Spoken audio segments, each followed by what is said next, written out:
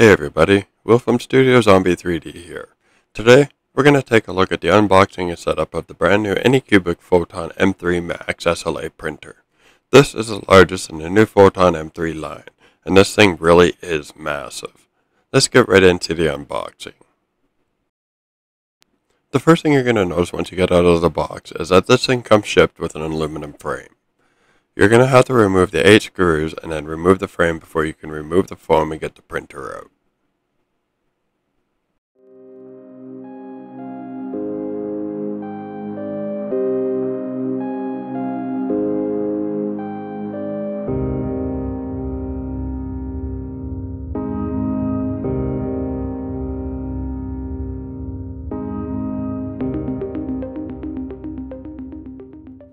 Alright, once we have the screws out, we can get rid of the frame.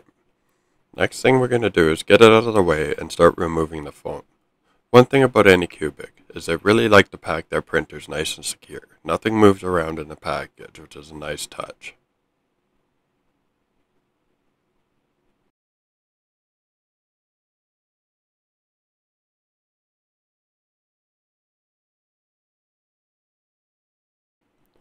Once we have the top foam rings removed, we can remove the front panel of the printer. Then we can get to the inside where everything is stored.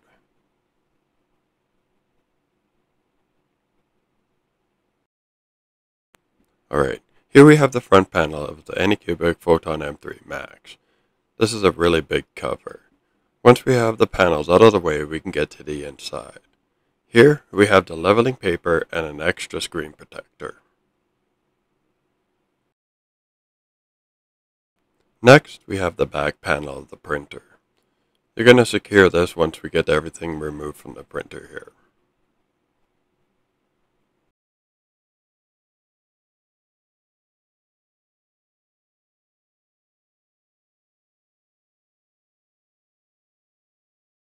Alright, here we have the bottle holder for the automatic refill that you attach to the back of the printer.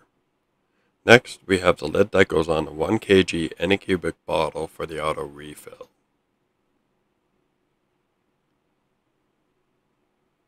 Next thing we're going to pull out is the build platform. This thing is massive and it is heavy. It's also laser etched, just like the M3 and the M3 Plus.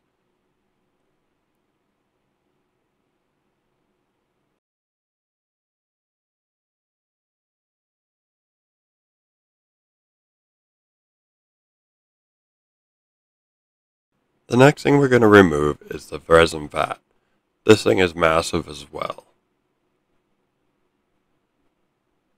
To the fill line it takes approximately 500 mils of resin, and then you can easily have another 500 mil added, adding up to a kilogram with the autofill once you start your printing. Next thing we can do is remove this foam. We'll get this out of the way and get the printer out of the base. Here we have also the power supply.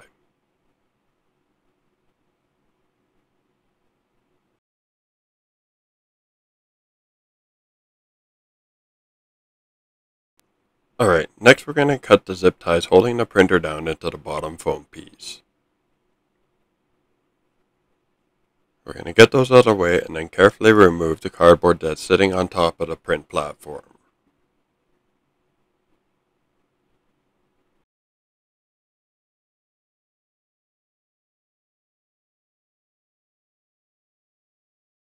Now we can pull the printer base out of the foam and get it out of the way so we can continue to set up the printer.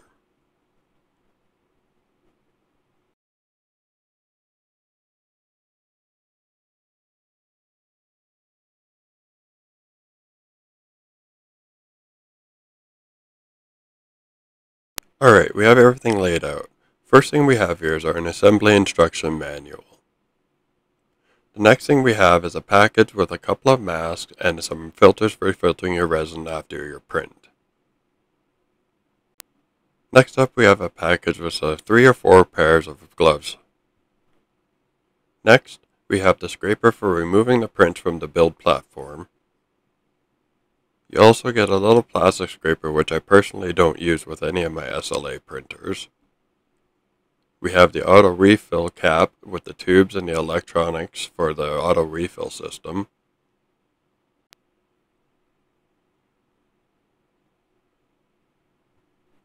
Next, we have the 2 screws for attaching our resin vat to the printer.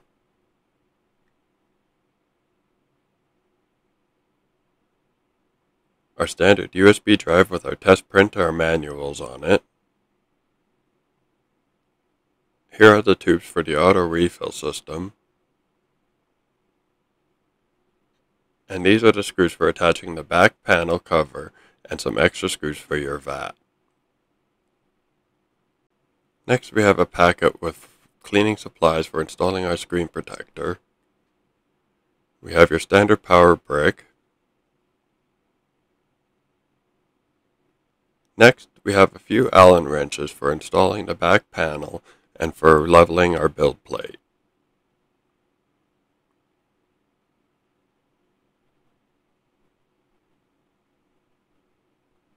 And here's the bottle holder that goes onto the back of the printer that holds the bottle for the auto refill system.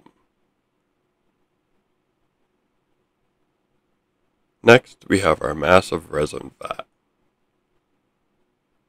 One interesting thing about the M3 Max is that they have a matte FEP on it. You can't really see through it. And it has a kind of a rough texture to it. It's a really interesting idea for a FEP.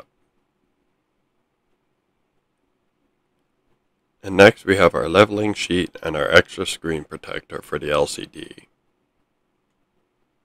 And then finally, our massive build plate. It's laser etched just like the rest of the M3 series, which also helps your prints to stick to the build platform.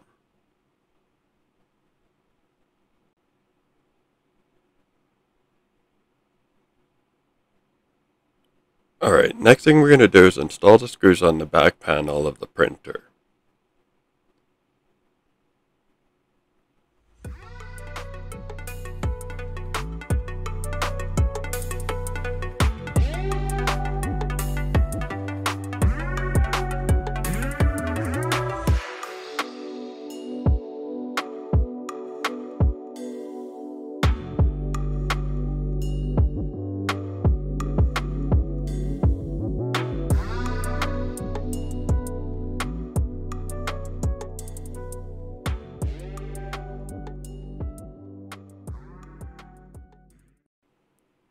Once we have the back cover installed, we can go ahead and install the bottle holder on the back of the printer, which holds the bottle for the auto refill system.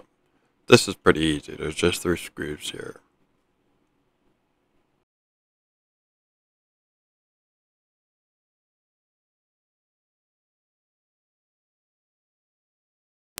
Alright, the next thing we're going to do is install the tubes onto the autofill lid. Be sure to put the black tube on the center nozzle and then the clear tube on the outer. The outer nozzle pumps air into the bottle and the resin flows through the black tube to the printer.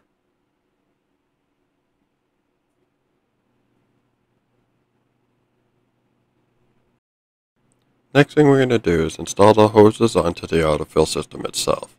The clear tube goes onto the base unit itself where the air pump is, and the black tube goes onto the little nozzle that pours into the vat. Make sure they're tight and secure.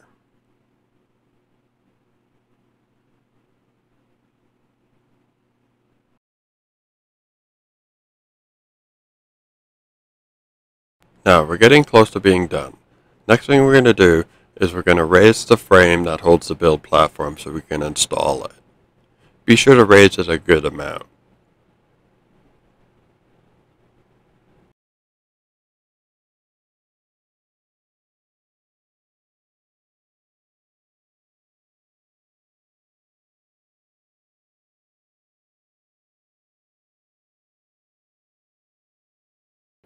The next thing we're going to do is remove the protective covering on the LCD itself. Once we have this removed, the next thing we're going to do is install the build platform.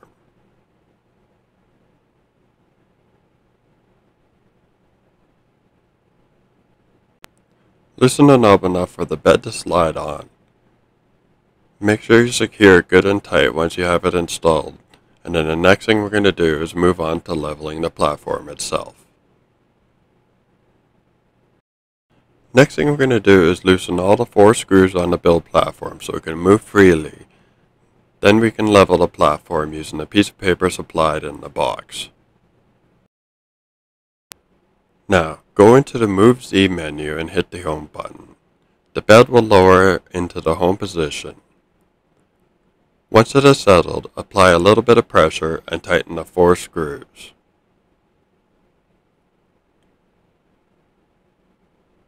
Once you have completed that, we're going to hit the Z=0 button, hit enter, and enter again. The build platform will rise up a little bit.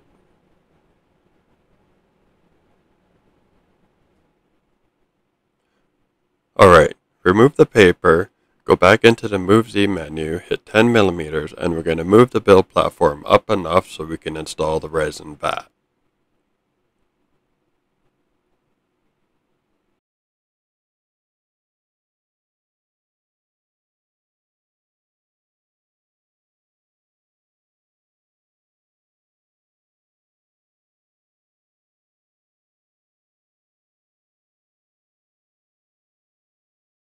Once we have the build platform out of the way, we're going to go ahead and install the vat. Remove the protective coating on the back of the vat itself. And here we are. Here's the matte vat that Anycubic is using for the M3 Max. Carefully slide the vat in, being careful not to damage the autofill system. The vat itself has 4 legs on the bottom that will sit into 4 holes on the platform of the printer. Once you have it situated, install the 2 screws and tighten them down.